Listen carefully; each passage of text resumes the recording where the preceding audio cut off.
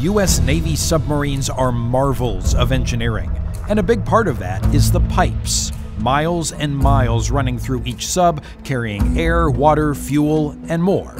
But pipes don't hold themselves. Z-Stock hangars from a small Alabama town do.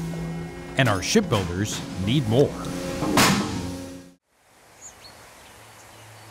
I just think that the culture in this area and the people that work in this area, this is kind of where we need to be. It's a good fit.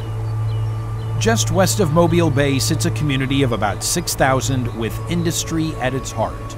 Theodore, home to specialty piping products since 2005.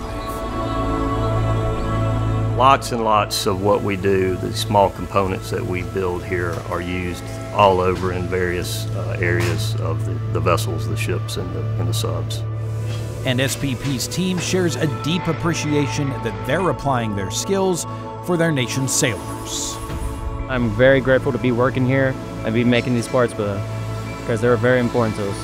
And I hope they proud of our work, and in the Navy, we want to, try to do the best for our military, For me to be working on this equipment here, it gives me so much pride. It makes me so happy that I'm actually contributing to our America. At Specialty Piping, everyone plays big roles to help accomplish the Navy's big goals, to add more submarines to the fleet faster. The increased urgency to build ships has brought increased demand for SPP's parts, including those Z-Stock hangars that safeguard sailors' lives. The company worked with Blue Forge Alliance and the Maritime Industrial Base to determine what was needed to meet the Navy's growing objectives, and through supplier development funding, Specialty Piping was able to add equipment and toolings to their operations. Figuring out what we truly need, what types of equipment we need, we certainly looked around to find the best bang for our buck. And now that it's all in use, for as the organization, we can put out 3 times more than what we was putting out. It's ramped up our end results a lot more. It's just a lot easier to do your job when you've got the right stuff to do it with. I think it's a big step forward as far as like what we can produce. We're getting better every day.